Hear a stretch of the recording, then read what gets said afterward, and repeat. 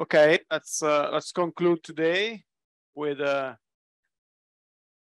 by Yin-Chen, who's going to uncover conformal symmetry of 3D Ising. Okay, so yeah, first of all, I would like to thank the organizers for inviting me to this wonderful conference, and also to Florence. So today I'm going to talk about some work that I'm super excited about. I hope that it will get on archive next week. So the work is collaborated with Wei Zhu, who is faculty at Westlake University, and his postdoc, Chao Han. And I should say that they are the hero that did all the numeric simulations that I will present in this talk. And we're also working together with Emily Hoffman, who is sitting here, and Johannes Hoffman. They are Monte Carlo experts. We are also working on Monte Carlo simulations for similar model, but in this talk, I will not talk about, I will not present Monte Carlo results. If you're interested, you can catch any of us to, okay. So just to get the experts in the audience in the room excited, let me give you an overview of our results. So what we did is that we finally managed to numerically simulate 3D Ising transitions on the sphere geometry as 2 times R. You know, people were dreaming to do this for decades because you can get very nice properties, such as the so-called state operator correspondence that everyone should know here.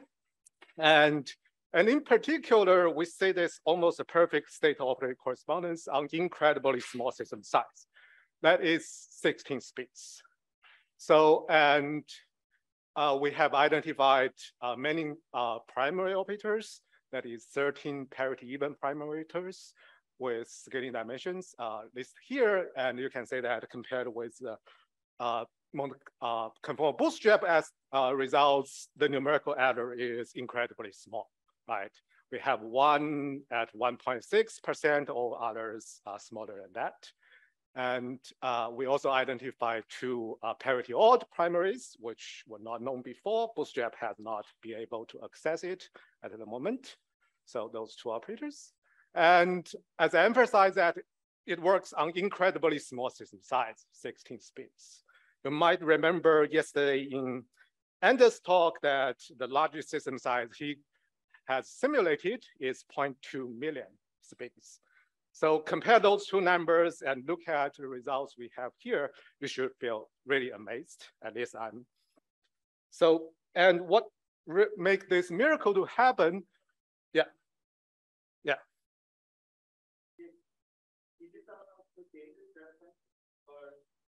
Yeah, so you mean, so we use suggest energy tensor to calibrate the results. Like we need to rescale the energy gaps in order to get the scaling dimensions. I will talk about this later, yeah. So, and what really makes this miracle to happen is that instead of this conventional wisdom about discretizing a manifold, or discretizing a sphere, that what we are doing is that we fuzzify the sphere. So yeah, if you are not, so indeed, I'm not the first person who brought up this terminology, right? On Tuesday, Gabriel also mentioned this fuzzy sphere thing. So it's a, if you haven't, if you're not familiar with this terminology, it's actually a serious mathematical term, which refers to non-commutative sphere. And in our condensed matter language, that's actually something very familiar, that we consider the physics that projected to the lowest lambda level. And in this talk, I will also talk about our work just using the language of the lowest lambda level. All right, so this is the outline.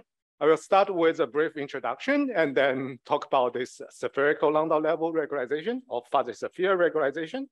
And then I will present our numerical results, in particular the state operator correspondence of for the 3D Ising phase transitions. And I will conclude with some outlook and discussions. Okay, so everyone in this room should, are familiar with this conformal symmetries and lattice models.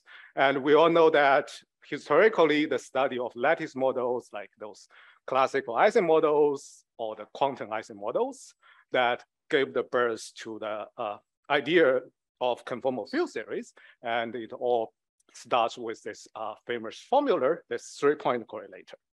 And Polyakov also conjectured that 3D Ising transitions is conformal, but to the moment has not been proven yet. Okay, so and we know that for CFT, we have these nice properties, so-called state operator correspondence.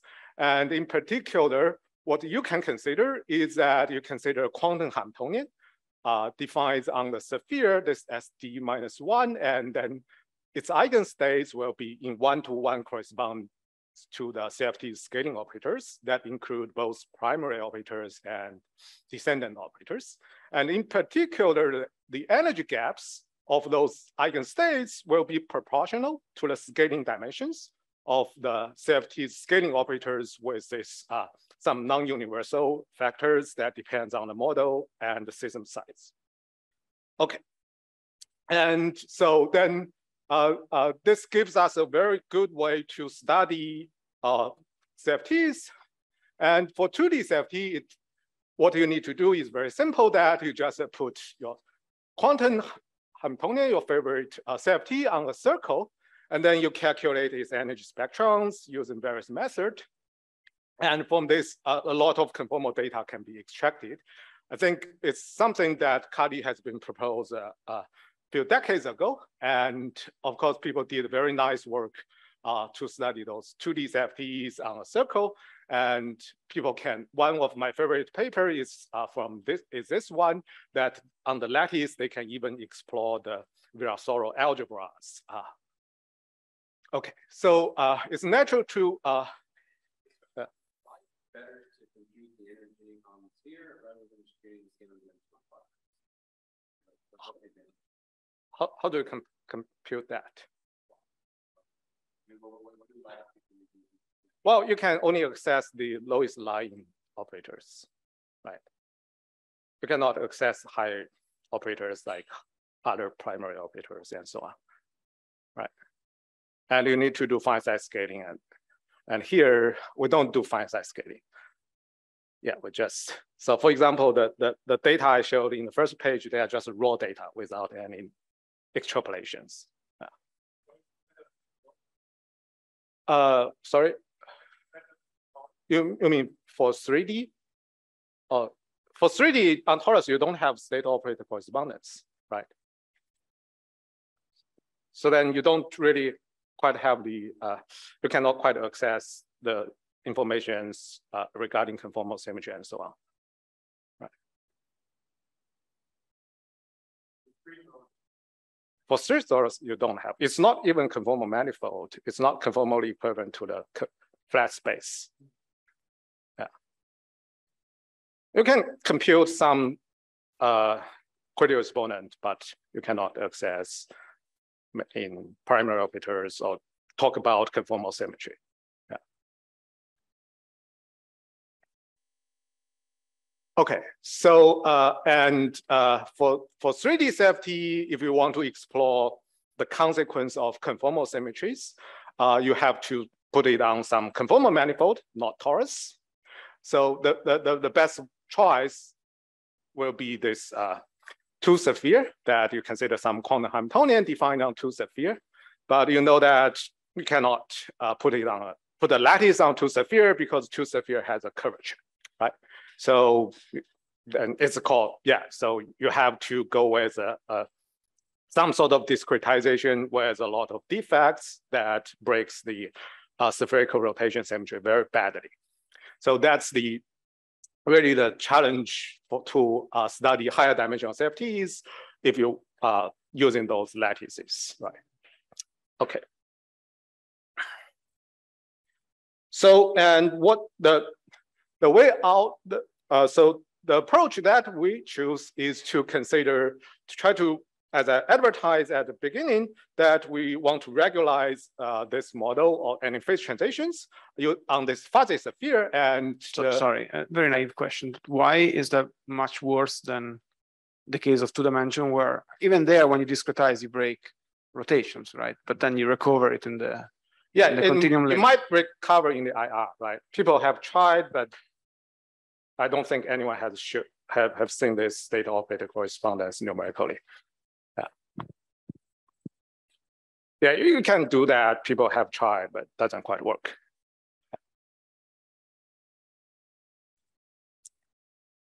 Okay, so to consider to put it on sphere, what we are going to do is that is this lowest lambda level projection. Let me first just give you some brief introduction about this spherical lambda level. So as you know that for particles or electrons moving on a 2D plane under the magnetic field, then the energy bands of it will become this complete flat bands that are called lambda levels. It's quantized. And indeed, you can put these lambda levels on any 2D orientable manifold. And so, for example, you can put it on sphere. And then the problem you want to consider is really just electrons moving on the surface of the sphere in the presence of a magnetic monopole. It's a single particle problem that described by this Hamiltonian, then you can just solve it.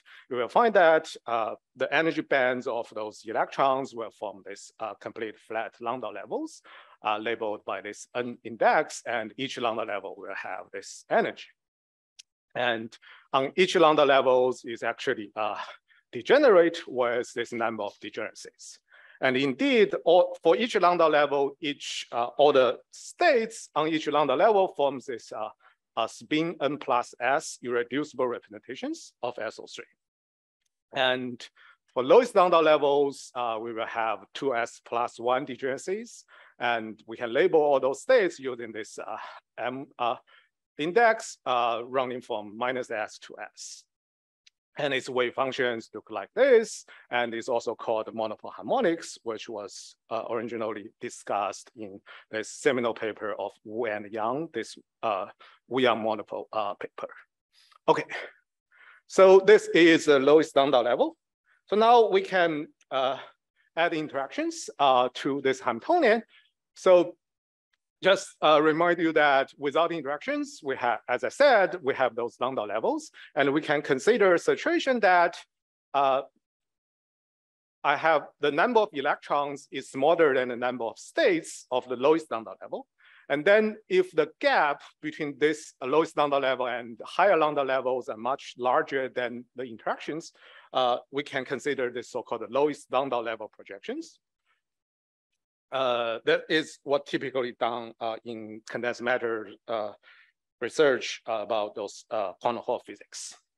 Okay, so the lowest lambda level projection is actually very straightforward, that you just write down this lowest lambda level wave functions. And for the Fermi annihilation operators, you can rewrite it as this second quantized form.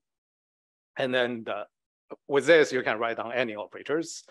For example, this Fermi density operators will be like this. So then for this type of interactions, then you just do this conventional projection, then you can end up with some second quantized Hamiltonian. Okay, so so in the end, after this lowest lambda level projection, in the end, we end up with a model. It's kind of funny that you can view it as like fermionic chain with 2s plus 1 site. And those sites will be labeled by this M index from -s to s. And then just remember that all those sites indeed form a spin s representations of the SO3 sphere rotation symmetry. And all the Hamiltonians you want to write down should be SO3 invariant. For example, if you want to consider two-body interactions, there's only one term that is allowed, that is this term. And the sense becomes a bit more complicated if you want to consider four-body interactions. And so for four-body interactions, it will generically take the form like this. And this weaken 3J symbols because we are eventually just dealing with the representations of SO3 symmetries.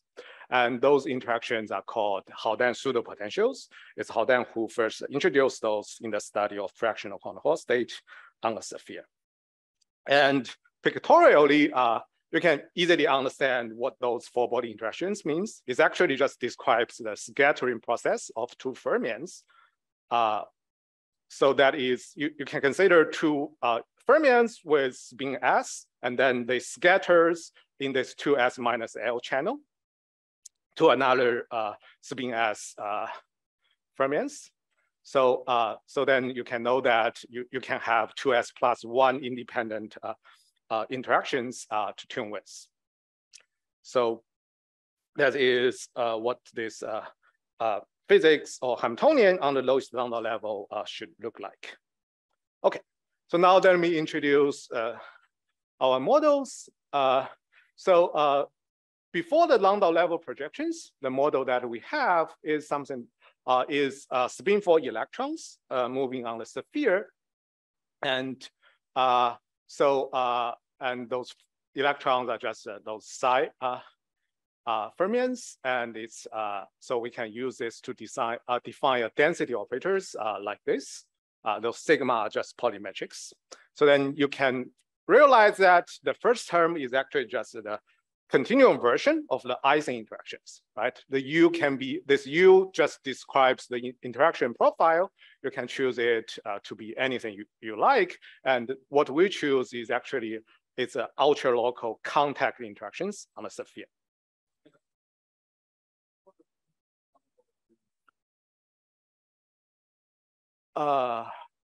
It's integrated over this.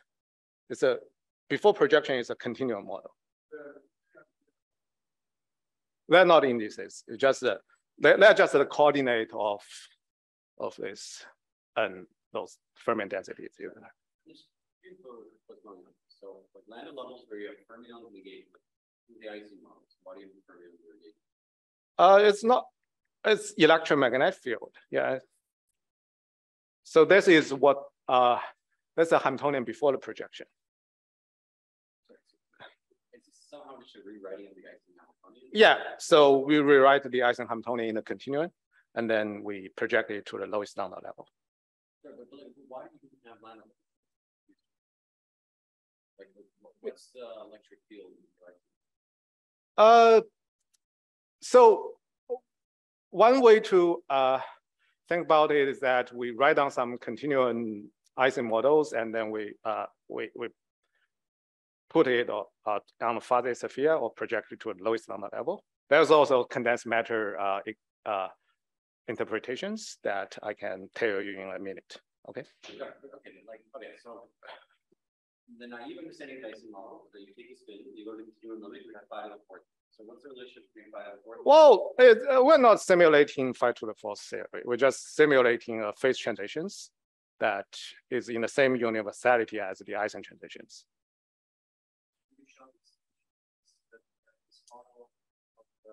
Yeah. I will talk about how to understand. Yeah. So, yeah, just wait for a minute. Yeah. So you can think that as a continuum model that is Ising-like, right? And the first term you can think it just as Ising interactions. The second term is that it's a transverse field which will eventually disorder this Ising phase. And this is the model that is before the projection. Then we can do this lowest lambda level projections, just, as what I described before. So that's in the end, it's just a rewriting of all those Hamiltonians on the lowest lambda level, right? Where is the B? Oh yeah, those are those density interactions. Yeah. So for this type of choice of contact interactions, it turns out that we only have V1 and V0. So this a subscript you can just think as the fermion scattering process in specific angular momentum channel. Okay. So for this model, if we don't have the magnetic field, this edge, then it turns out that its ground state is just will spontaneously break these Ising Z2 symmetries. So we consider a case that we half fill the lowest lambda level. So then if the Z2 symmetry is spontaneously broken, I will have all those spins of electrons pointing either to the plus or minus Z direction and completely fill the lambda levels. That gives me this so-called, this Ising symmetry breaking state. And in condensed matter literature, that this state is actually called quantum Hall ferromagnet, which has been observed in experiments.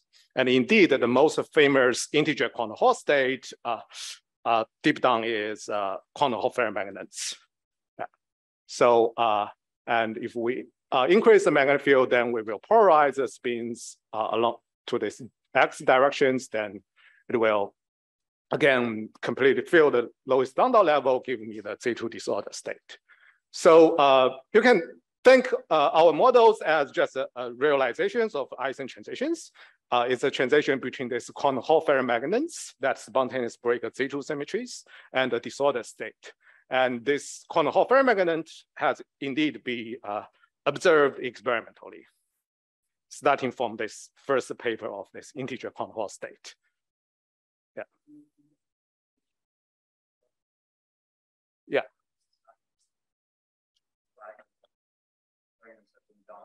Yeah. Yeah. Yeah.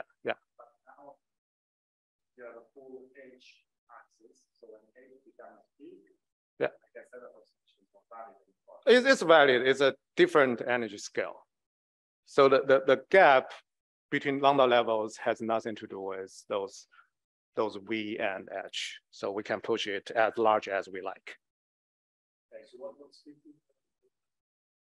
it's related to the strength of magnetic field, and on the sphere is related to the radius of the sphere. But it has nothing to do with those parameters here. Simulation, then you will have some value for the gap, and you will tune it large. So So in practice, we just put this gap to infinity. Yeah, it doesn't enter in the simulation at all. Yeah, and experimentally in the quantum Hall physics, the gap is related to the strength of the magnetic field, and if it is large, then the lowest lambda level projection is safe. Yeah. Okay, can I ask a question also? Slava here. It's the monopole flux. You can say it's the magnetic field is on the one hand appears as the monopole flux is also related to the radius of the sphere. Sorry? This one? The monopole flux appears in this interactions. This S is a monopole flux. So your forward coming on with this term plus the magnetic term for the Yeah. My full Hamiltonian is like this. It's like this. And this R is an independent parameter. The electron mass is also independent parameter. I can choose arbitrarily. I can choose it as small, as large as I wish. Has nothing to do with interactions. So that's why the lowest lambda level projections is valid, because the gap is like this, right? So I can make the gap as large as possible. Can you make some argument that this transition is really in the universality class of the local Ising model? Because one can be worried that projection to the lambda level makes the theory non-local. Not really. You can imagine a situation that, let's say we're just doing experiments that of this quantum Hall ferromagnetism. We have, first of all, it's a local model before lowest lambda level projection, right? And then I increase the magnetic field, right? it won't change the universality, right? So then you can just pretend that you are not doing this lowest lambda level projection, right? You can always simulate the full model or do the experiment. In experiments, you don't have those lowest lambda level projection, right? What I'm worried about is this: like if I forget about the origin of your model and I just think in terms of those coefficients, CM, those creation annihilation operators that you introduced, and I have some representation of the rotation symmetry, I can cook up a gazillion other models which will also have exact rotation invariance. But presumably most of those models will not be local. And so the transitions in those models are not going to be in the Ising universality class. So there has to be some miracle in the coefficients that you're going to put into your simulations which guarantee locality. Yeah, that's right. That's right. It's actually unclear to me that if I just start with a Hamiltonian on the lowest lambda level, how do I know whether this model is local or not? That's true. And in our case, we know what we are doing because we know what's the Hamiltonian before the lowest lambda level projection. It's a local Hamiltonian, right? And then you can just pretend that you are always simulating the model without doing the lowest lambda level projection. Then you know that model is local, right? And should be equivalent to the. And in practice, the solution of that model without projection should be same as the one with projection. All right, so this is the model. And as I said, we have this phase transitions between a phase spontaneous break Z2 symmetries and a phase without breaking Z2 symmetries. And this Ising ferromagnet has indeed been observed in experiments for a few decades. Okay, so I should mention that a similar model has been studied on fuzzy torus or lambda levels on torus, and they were the reason they studied was for different motivations, but that's kind of inspired us to consider this Ising transitions on Sophia. Okay, so now let me jump to the main part of this talk, that is the numerical results, in particular, this data operator correspondence of the 3D Ising model. Let me just first analyze the symmetries and order parameters of this model. So in practice, in the end, the model we are simulating is, we can think it as 2s plus 1 fermionic chain, and we consider spin-4 electrons moving in this chain, and the fermions are at half filling, and this n will be the fermion electron numbers. And so I should emphasize that this n should be considered as a space volume. And in other words, if you want to convert to the ordinary quantum lattice Hamiltonian simulation, this n should be Lx squared or L squared. So, and in the UV model, we have a number of symmetries. First is that we do have these Ising symmetries. And it's natural to expect this Ising symmetry will become the same Ising symmetry in the IR of these Ising transitions. And we have this SO3 sphere rotation symmetries. And as I said, it's a very funny model that all the lattice sites form spin S representations of SO3. And this SO3 rotation symmetries will become the SO3 Lorentz symmetry of the IRCFT. And we have particle hole symmetries acting like this because we are at half filling of the system. And this particle hole symmetry turns out to be the space-time parity symmetry. It's not that obvious to say that, but please trust me, that's what happened. And I'm happy to explain afterwards. Okay. And so with those, then we can easily write down the order parameters for these Ising transitions. It's really just the SZ magnetic moment of this model. Okay, so this is the symmetries and the models. Now what we want to do is that we want to identify the phase transitions. We're doing this conventional fine size scaling. And here what we choose is to do the fine size scaling of the order parameters, right? And we know that for ordered phase, we will have this scaling relation, and at phase transitions, we'll have this scaling relations. And the theta is just the scaling dimensions of this Fermian Ising order parameter. Then we just calculate this m squared and rescale it, and then we find the curve. We input that. Yeah. So yeah, go ahead. Okay, so in order to get your results, that's the one thing you have to input in that. We want to identify the phase transition point, right? You can do more conventional things like those using Binder ratios and so on to the fine size scaling. Yeah. Here, the purpose of our work is to say whether we have state operator correspondence, in other words, conformal symmetry at this transition. So we're not, so that's why we just input this and to say where is the phase transition. Yeah, as you may realize that the system size we have here is very small and limited. So then, yeah, we want to input something rather than do the more sophisticated analysis. We can also do that. Just. All right, so you say that those curves nicely cross, and even if you zoomed in, that you say that they still cross almost perfectly at the same point. And this nice crossing even start with 8 electrons, or in other words, 8 spins, right? That's like 3 by 3 lattice.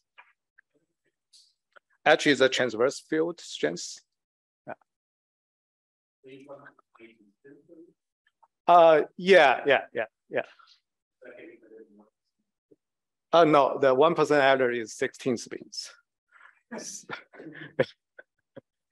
Yeah, we cannot compute 22 spin. We cannot compute the energy spectrum of the 22 spins. For energy spectrum, we use exact diagonalization. So far, we can only go to 16 spins, but we can use other method that called DMRG that to compute the ground state of the Hamiltonian. And with ground state, we can already compute this m squared. Right? What's the significance of this overlap at h equals 3? That is where you should expect for the phase transition, right? But usually only if the system size is very large, the curves of different size will cross at the same point.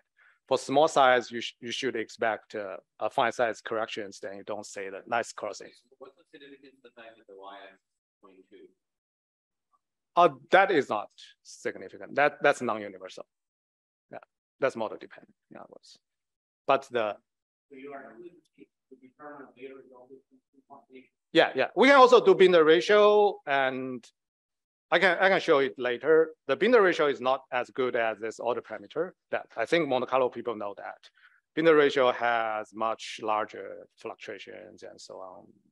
For Monte Carlo simulations, if you do maybe L equals 100 and so on, maybe you still don't say nice crossing of Binder ratio, right?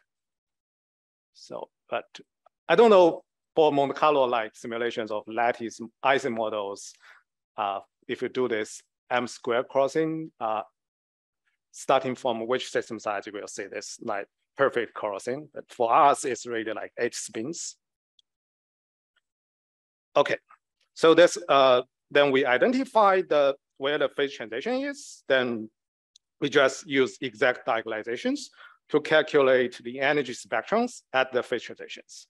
So, and just remind you that the energy gaps of those excited state will be proportional to the scaling dimensions of the Ising CFTs, and this is state operator correspondence, which is a consequence of conformal symmetry. In other words, if we see this, then we find direct evidence for the emergent conformal symmetry of the 3D Ising transitions.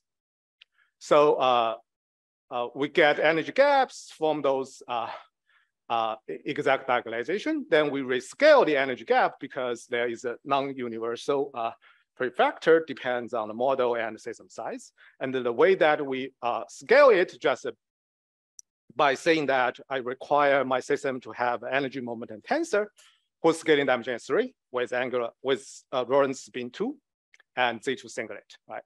So we find that operator, then we rescale it, and then we get a rescaled energy gap. Then those energy gaps will be the scaling dimensions of the operators in a CFT, including both primary operators and descendant operators. Remember that in the model, we have exact Z2 symmetry, SO3, Lorentz rotation, and parity symmetry. Then we can just look for each quantum number in those three.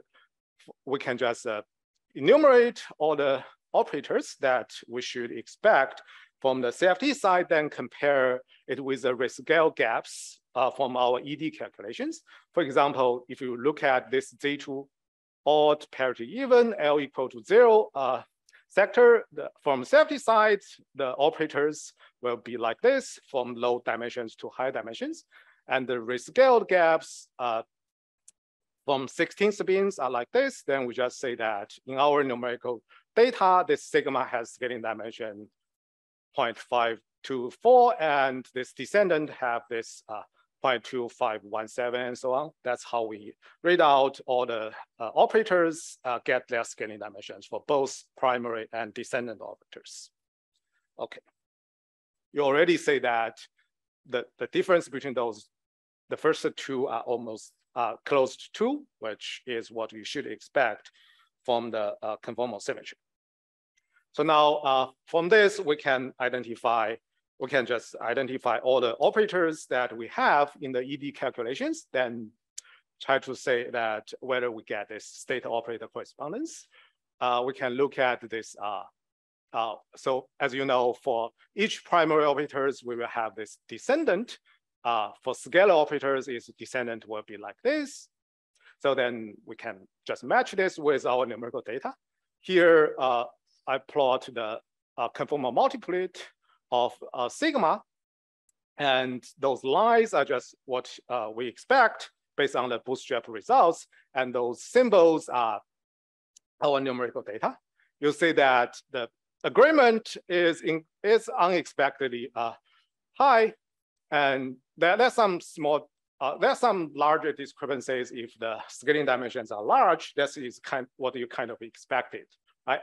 And even there, if you just calculate the relative error of the scaling dimensions, is actually still very small, like 3% and so on. Yeah, and you can say for both the multiplet of sigma and epsilon, the agreement is really high. And we can also consider the conformal multiplet of spinning operators. So for spinning operators, the situation is slightly more complicated. For example, we can have those parity odd descendant right like this. And we also know that we have this energy momentum tensor, which is conserved, which means that it won't have any descendant whose spin is smaller than 2. And this again agrees with our numerical data. Here is what we have for this multiplet of energy moment tensor. You say it's empty here, correspond to that it's conserved, right? And for some, and we also, here I also plot the multiplet of this spin 2 Z2 odd operator. Again, the agreement is good. And you may say this green line or the square symbol that are the parity odd operators. Again, this matches.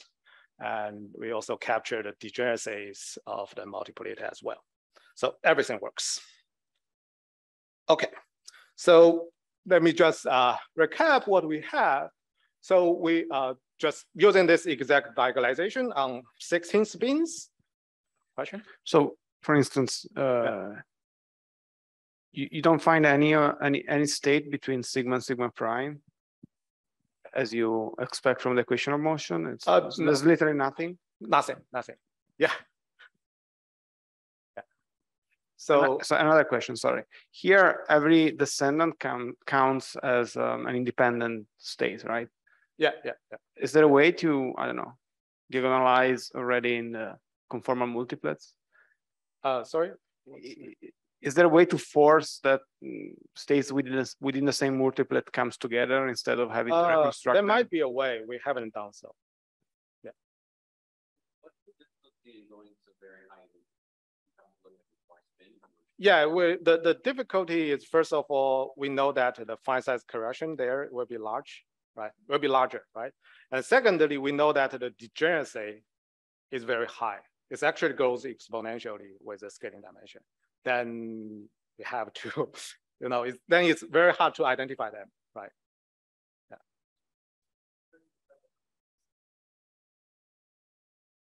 Yeah. Because that's the calibrator we use to rescale all the energy gaps.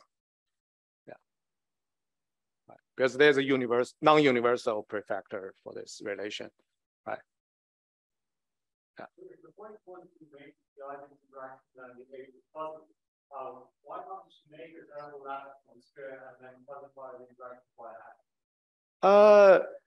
I don't know what does it mean by fuzzified interactions. So, but if you put it on if you discretize a sphere, then it breaks the SO3 symmetry pretty badly.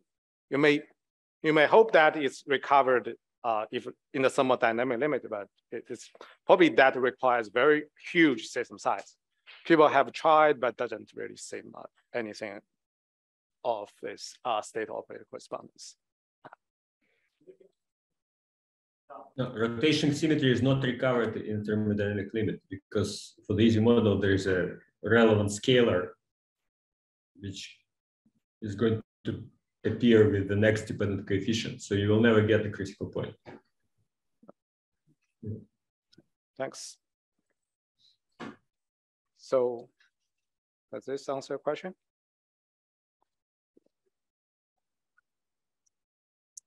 Okay, so yeah. How do you remove, or how do you know that there are no descendants from operators who became regular form?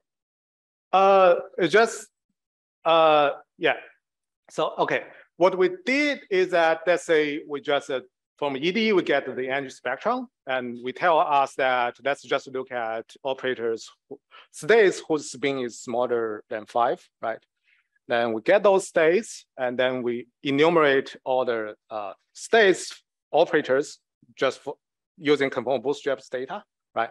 So then all those states should be contained in those, let's say 70 low light state. There may be some other state that is not from the operators that we enumerated, and those operators will be what you are asking about. But it turns out that there's none such operator.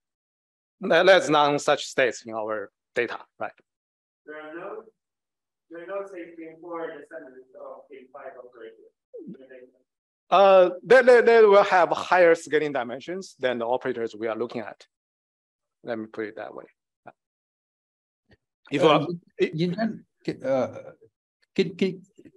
How do these numbers compare if you have less than 16 spins? And does it systematically reduce as you increase the number of spins from say 8 to 16? You mean the adder? Yeah. I will show it maybe later. It doesn't. The change is kind of non-monotonic. Yeah, but in general the adder decreases as the system size goes large. Right. I have a plot later. Yeah.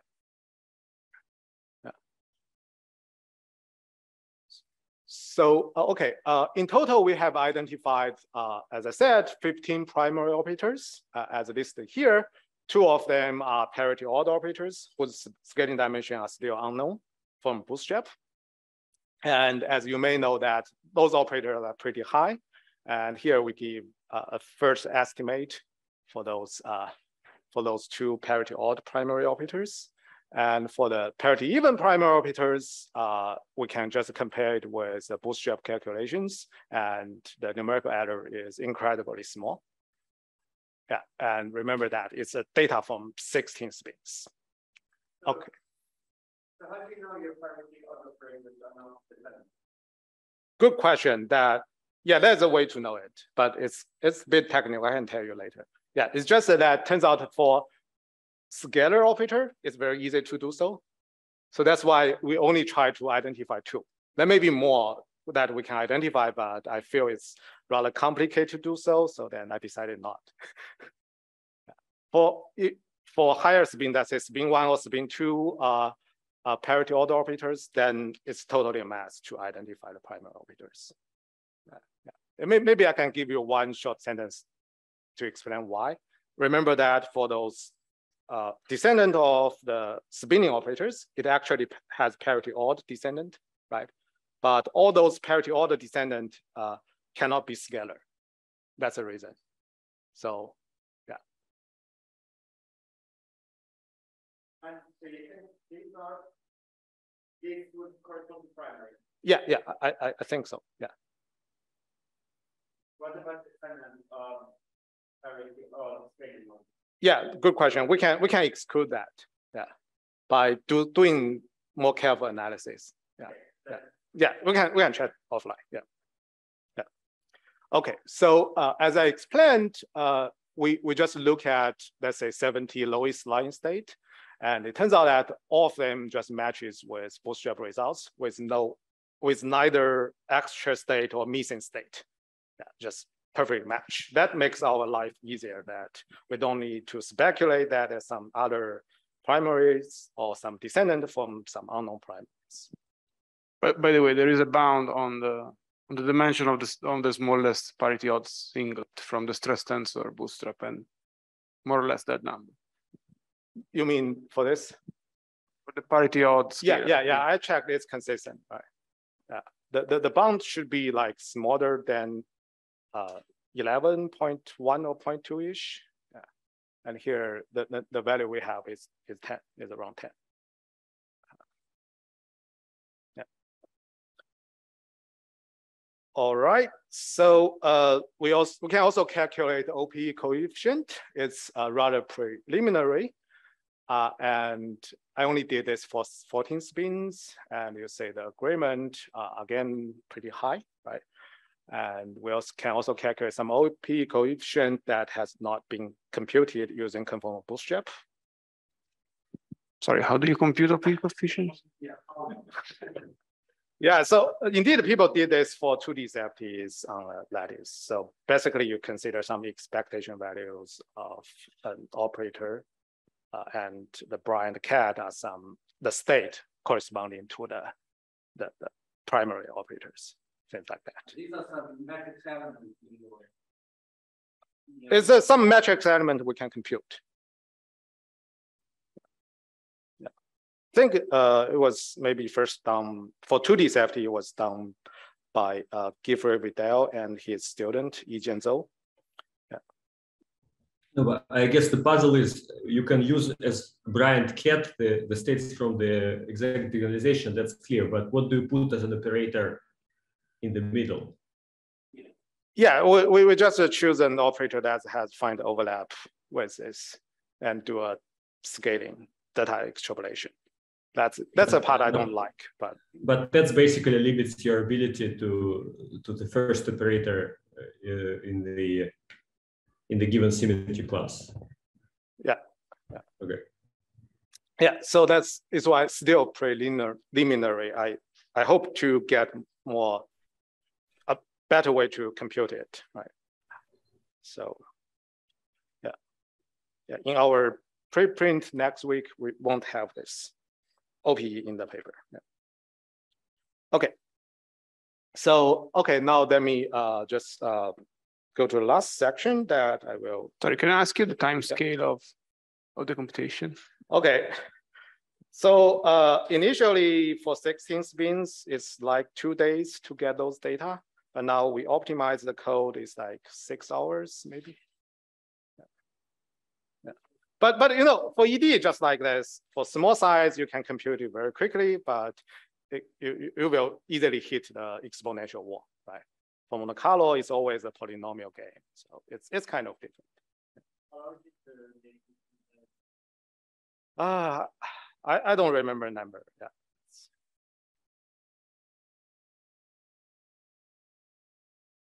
Okay. Memory and not time? Both. Depends on which hardware you are using. If you use those fancy ones like GPU or even TPU, then the bottleneck is memory.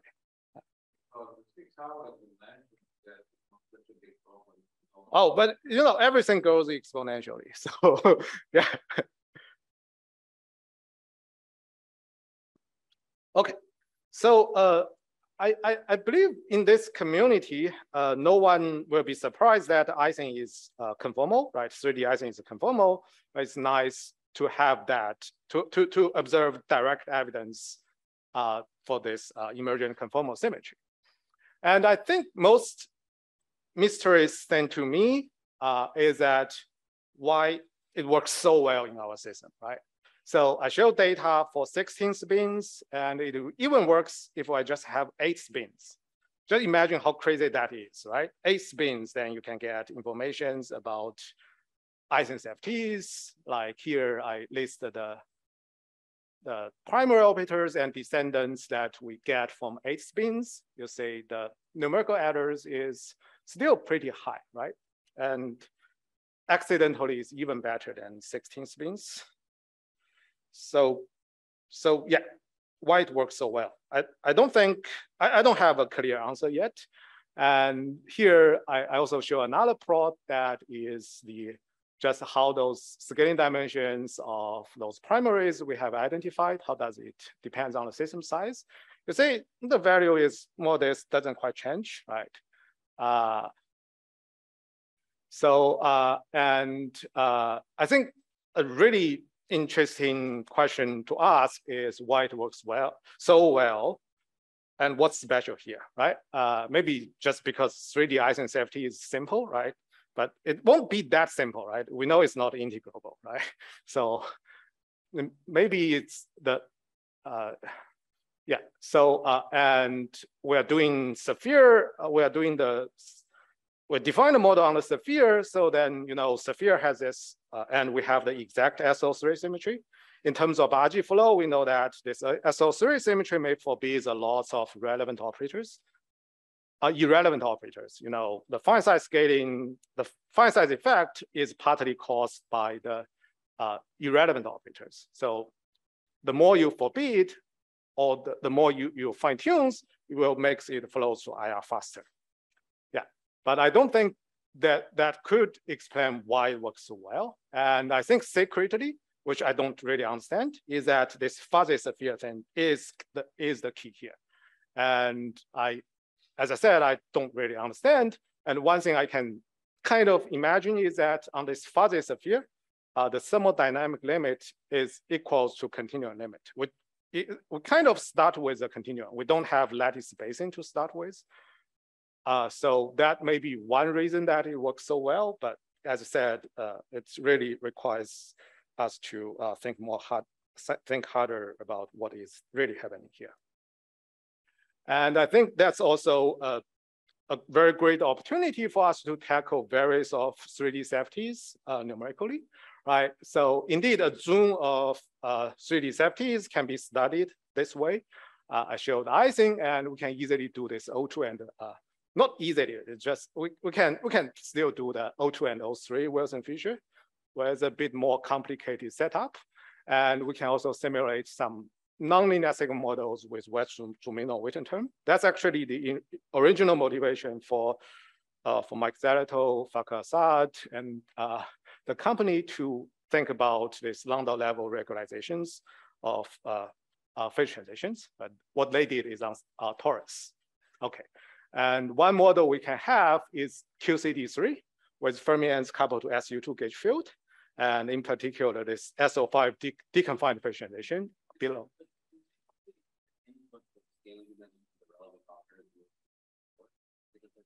We need to identify where the phase transition is. There are various ways to do that. One is look at the Binder ratio. We can do that, and yeah. Yeah. Just for Ising, we know a lot about it, and and then we just tell us that let's make it simple, right? We identify where phase transition is, and then say whether to check whether there's emergent conformal symmetry. Would you we also incorporate a time as well? Yeah, I think so. Yeah, it's all like those.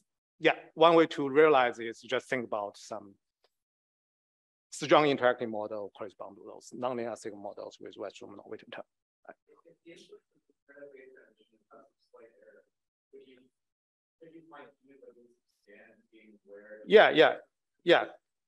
Yeah. So one way to do is really just scan the phase diagram and then find the energy momentum tensor, rescale it to say whether we get conformal state operator correspondence. And if we get that, then there's a good reason to believe that's just a phase transition point we want to look for. Right? Yeah. Well, you can also require, well, okay. Yeah, there are various ways to do it. Right? Just here, at the moment, we just choose the simplest way. Yeah. With a little input. Okay. And hopefully I can find a way to do QD3, right? That's this theory I hope to tackle. And we may also be able to do this so-called stifle liquid that Chong, Liujun Zhou, and I proposed as some non-Lagrangian CFTs in 3D. It's related to these nonlinear signal models. That's why I think it's promising. And probably we can also do Grosnow Yukawa, right? Yeah. And on the other hand, this model is actually quite amenable to various numerical methods, right? What I showed is exact diagonalization, right? We also did some DMRG like that. For that, we can also do the determinant Monte Carlo, right? I mean, for other models, we know that the exact diagonalization and DMRG is not on the table for 3D phase transitions. You can say this from Martin's talk yesterday that he listed a number of methods, but without those two, right? Yeah. So now it's an opportunity that those two methods now, the most, I think those two very powerful numerical methods that we condensed matter people are using a lot now is able to, I mean, we can use them to study 3D phase transition and 3D CFTs, right? And those two methods has its really own advantage. For example, we can calculate a lot of excited state, which is very important to understand CFT spectrum, right? Those state operator correspondence to get the primary operators. And also those two methods give us direct access to the ground state wave functions, right? Then using those wave functions, we can ask a lot of interesting questions, right? For Monte Carlo, for the most time, you calculate observables by some statistical sampling, right? So those two methods can give us anything that we want as long as we can reach the right system size. Okay, so let me say a little bit about fuzzy sphere that I had it in my title and I brought up it very early about this fuzzy sphere thing. So we know that indeed the lowest lambda level projection that we are doing is related, it can be equivalently thought as that you consider some models defined on the fuzzy sphere. So the way to say this is that, remember that we start with this electrons moving under the magnetic monopole, then you can define some, so this lambda is just the canonical angular momentum. X is the coordinate on the sphere. So then you can define this capital L, which satisfies this SO3 commutation relations, right? And the projecting to lambda levels means that, so we'll actually have those covariant angular momentum gets quenched. The reason is because the lambda level is completely flat. So you don't have any kinetic energy if you just staying at the lowest lambda level, right? So then you say this L will just get logs.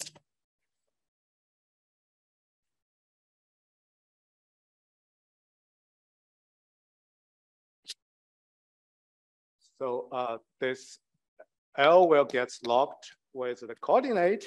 In other words, then the coordinates of the electrons will not commuting anymore. That's why we end up with a non-commuting sphere, or in other words, the fuzzy sphere. And the states for the lowest lambda level orbitals is indeed correspond to the states you can define on a fuzzy sphere. So if you're interested in how those things work, you can check some maybe nice papers, for example, here. But that is a dictionary, but it's unclear to me that if you force me to not using this lambda level projections, how do I really fuzzify a model or theory on this fuzzy sphere? I have no idea about how to do. And I think it would be nice to have a systematic way to fuzzifying a model or a theory such that we can give us more access to different type of theories, CFTs that we are interested in, not rely on those lowest lambda level language. Okay, so that's my last slide. So what we are doing might remind you about this non-commutative field theory, right? Non-commutative field theory is some field theory that's studied by string theorists. And it's a field theory defined on a fuzzy manifold. And as you may know that it suffers this so-called UV-IR mixing, that the UV non-commutativity will enters in the IR properties. So then it's natural to ask, since we are studying a model defined on a fuzzy manifold, do we also have this UV-IR mixing? And I think the answer is no. And it's there's a simple argument why we don't have UV-IR mixing. Let's remember that the fuzziness really comes from this magnetic monopole. Due to magnetic monopole, then we have those angular momentum, canonical angular momentum not commuting, right? The electrons are indeed saying this fuzzy sphere because electrons are saying the magnetic monopole, right? But the Ising degree of freedom, that's what goes through the phase transitions, is this particle-hole pair, right? Right, like this. So you say it doesn't carry electronic charge, so it won't say the monopole. So then there's nothing fuzzy about it. So it actually says a normal sphere. So I think that's also one key that why it works so well. But again, I don't have a full understanding what is happening. Okay, so let me just wrap up. So we have simulated 3D Ising transitions on a sphere. And for the first time, we say there's almost perfect state-operator correspondence on an incredibly small system size. And we have identified 13 parity even primary operators, and all of them agrees with bootstrap with a small error, right? And we have found 2 new parity odd primary operators, and which those were not known before. And I think future study will be devoted to explore other phase transitions and also a systematic work framework about how do we fuzzify a model or theory. So yeah, thank you.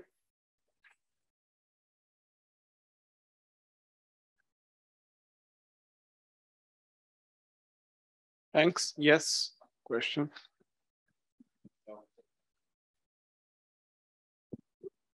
I have 2 questions. Firstly, so I guess the advantage of your approach is that you preserve continuous global symmetries. Yeah. And so you could do supersymmetric theories in 3D in particular, so I mean, eventually holographic theories.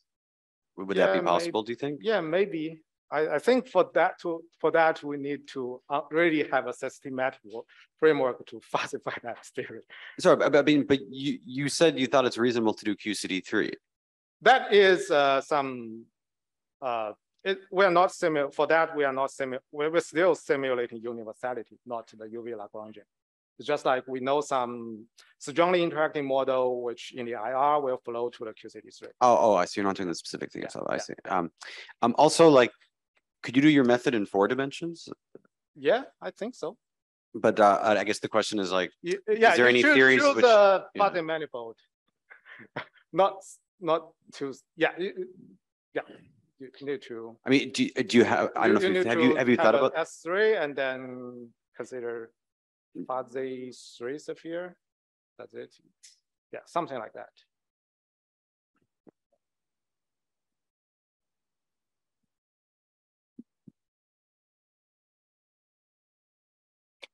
I understood. Have you exactly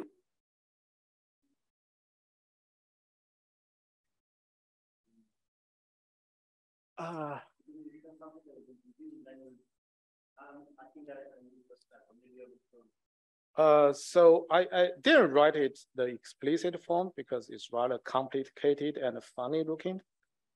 So it's basically something like this. We have these two body interactions correspond to this transverse field. And we have four body interactions, which like this. Okay. Yeah, you have 3J symbols of those. And it's in this 1D fermionic chain is kind of non-local, right?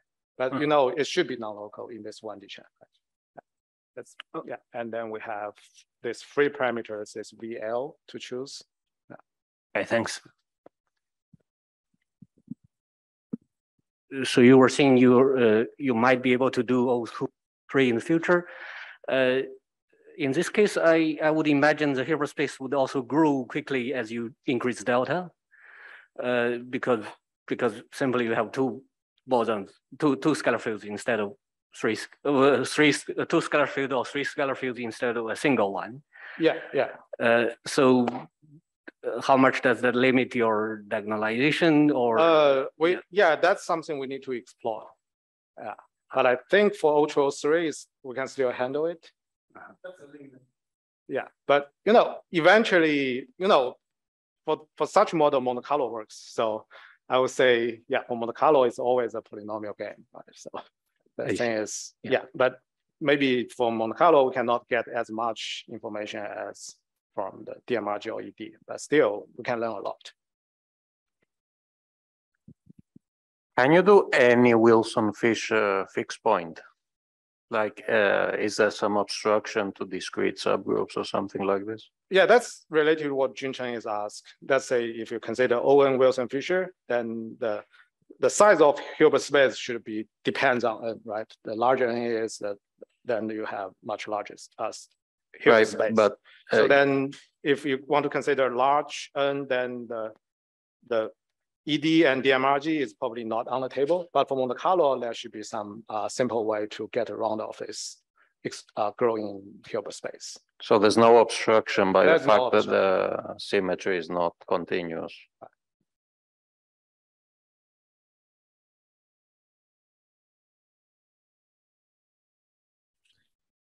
Can I ask a question? Can we go to the page with the phase diagram?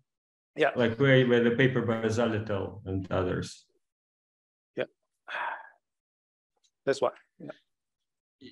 So in your simulations, do you work at some particular value of V1 over V0? Yeah, exactly. We work at some particular value. We kind of fine tune along this phase transition line to find the best data for the state operator correspondence. In other words, that's like fine tuning some irrelevant operators away, right? But this explains why you have such a great agreement. So this is like in simulations of Hasenbusch, where he finds a point where the epsilon prime operator has a zero coefficient, and then the corrections to scaling are due to the next irrelevant operator, which is even higher up. Okay. But that explains if you do also a double tuning, then this explains why you have such a great agreement for small system sizes. Yeah, exactly. Yeah. So Hasenbusch doesn't have such huge system sizes, larger than yours, but so he can great results in a situation where he doesn't have exact rotational invariance on the torus with system sizes. I don't remember. 20 cube. I think in the normal, in the conventional models, those lattice models, no matter how hard you are fine tuning, it's very hard to get precise exponents with 16 spins, right? So here, I think something very special is happening here, which. But what else is just, well, I think the following question has to be addressed. You have you fine tune by doing this double fine tuning. You fine tune the coefficient of epsilon prime to 0 in the infrared. The coefficient of epsilon double prime is non-zero. Well, it's something, So now you just have to add, you have to do a conformal perturbation theory and ask the question, how does adding epsilon double prime to the action perturbs your spectrum?